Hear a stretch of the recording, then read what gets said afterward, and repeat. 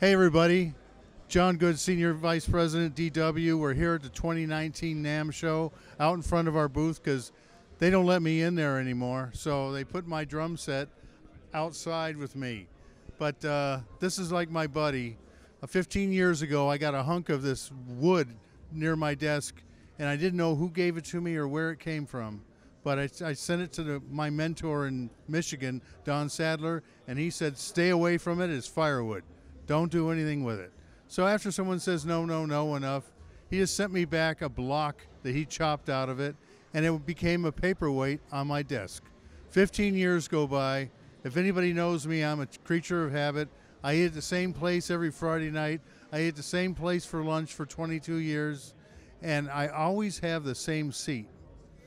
And so all of a sudden, all these years later, there's a guy sitting in my seat, and I was just incensed by it. And I said, you bastard, how could you? In my mind. My wife is convinced I need to see a professional person about this. But anyway, I sat there and sulked next to him, and the guy told us the specials that night, and he said, oh, they forgot to tell you what I'm having. And all I could think was, you're in my chair. So he told us it's the veal Milanese is to die for, blah, blah, blah. And before I know it, he's now lonely, so he's showing us pictures of his wife and his daughter having a mother-daughter travel in Florence, Italy. And we get, time goes by, and he tells me what he does. He's an entrepreneur for marketing. He did Italy, Bubba Gump Shrimp, Cheers. So the guy's got credentials now. So I'm sitting there, and he says, yeah, my wife's family, they're all farmers. And I said, what do they farm? He said, almonds. Then I got, wait a second. He says, do you know the proper pronunciation? I said, it's almond. And he goes, north of Sacramento, it's almond. South of Sacramento, it's almond. So anyway, one thing led to another, and we all went up to Arbuckle, California together. And his name was Jonathan Zeely. I took my shell guy, my video guy, and my wife Esther, goes everywhere with me. And we got 70 trees. I just had to do it. They're little guys, so we had to really turn it into a short lathe cutting session, which we did in Ohio. I am not allowed to go back to Ohio because we broke 4 blades doing it. This stuff is so hard, it's out of this world hard. So, long story short, or super long story, a little shorter, we had to figure out how to make this stuff work. And we got the veneer back, and it is ratty, horrible stuff. Makes my crew really appreciate maple that comes 4x8 and behaves itself.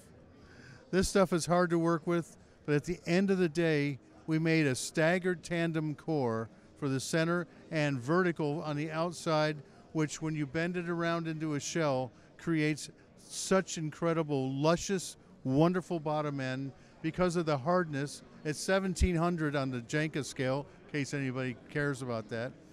And so the top is there. It's really true mid-range. I know I've said this before about every project I do, but this has become my favorite drum set. And I want to share something with you. These nuts right here, actually they're seeds, are almonds. If you read the label, they come from the kitchen of Esther Good. My house turned into a machine making almonds, and she does such an incredible job. You're going to have this package before we're done. And we were able to make 50 kits out of those 70 trees and 50 snare drums. Each kit looks entirely different than the next one, which makes it really, really attractive and wonderful. After those 50 kits, we're going to cool down till the harvest happens next year, and we're going to make them every season. We're going back for more. So it's a seasonal manufacturing schedule, and when you play these drums, I swear to God, it will change you. We're bringing these old trees new life. And by the way, I have a tendency to swim in the shallow end of the spiritual pool, but there was a reason that guy was in my chair. That's my story about almonds. I hope you all have a great time. We're having a great time here at NAMM. And for drum, my friends, thank you so much for being here, and thank you for this interview. And we'll have a good time, and I'll show you what's next time.